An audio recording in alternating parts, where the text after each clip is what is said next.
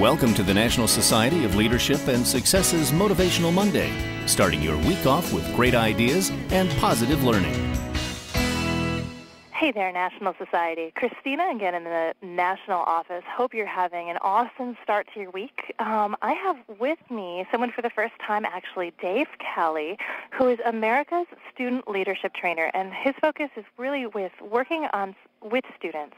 He's been doing it for over 20 years, so I think he's got a little experience there to back up what he says. And today he's going to tell us about the value of a positive attitude. So, Dave, thanks so much for being here.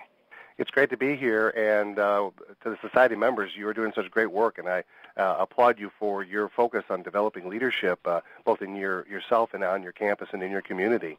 And one of the things that I think really helps us with that is the way that we approach life, the value of thinking positively, and even more than just that type of a phrase, but how does that really work in our lives?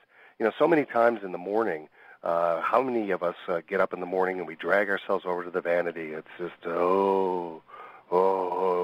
And then we get there, and as we look in the mirror, and then until we realize it's just us looking back at ourselves. And then we spend the next 15 minutes, half hour, primping and pulling and poking and prodding and shaving and trying to make ourselves look different than we really are. We're spending that time really criticizing ourselves to ourselves right in the mirror. How does that get us off to a good day? And then we leave our house and we have to go out into the world and we have to face our enemies. You might call them family or friends. And these are people who who are constantly telling you that you can't achieve your goals, you can't do the things that you want to in life, that you shouldn't be pursuing these things. Why are you going to college? No one in our family has ever graduated. Why do you think you can do this? Don't start a business. You'll only fail. And it's because there is so much negativity in the world. 90% of the input that comes into your brain on a daily basis is negative. Only 10% is positive. Some of that, as I mentioned, we put there ourselves. The other comes from the people around us. And then so much of it is just the messages around us. I want to encourage you to start your day out and have every day be living through a positive way of life. It's the difference when you wake up in the morning of looking up and spreading your arms and saying, "Good morning, Lord," or instead it's waking up and slapping your forehead and saying, "Good Lord, it's morning." And it's that idea of going out and believing that you can be successful in the things that you want to do. Because if you're not, no one else will. No one else will believe in that and believe in you. The positive attitude that you can create in yourself will be spread to other people, and they will believe in what you were saying too. The laws of attraction say that we send out to the universe ideas and thoughts, and it sends back to us what we send out to it. I think what happens is when we send out positivity, our brains are so excited to want to try and make it happen because it's new and it's different that it becomes real in our lives.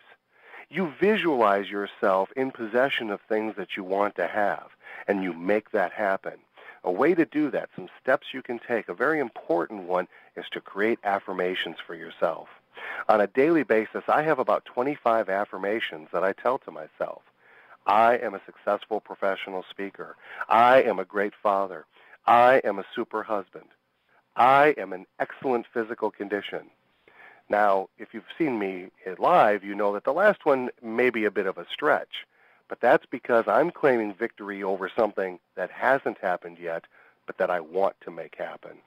See, I was telling people I was a successful professional speaker for 4 years before I ever even started promoting myself. But I made that happen because I convinced myself that I was going to be a professional speaker by claiming it as if it existed now. So I want to suggest that you sit down and write however many statements that you need in different areas of your life that you can recite to yourself.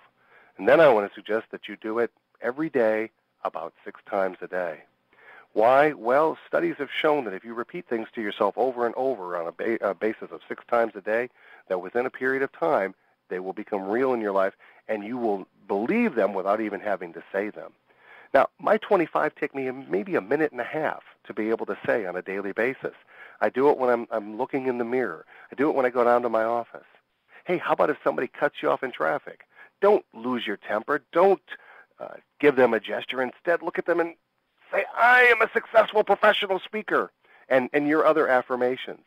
and you will find that you will be living much more positively because you will be moving towards your goals, your dreams, and the things that you want in your life.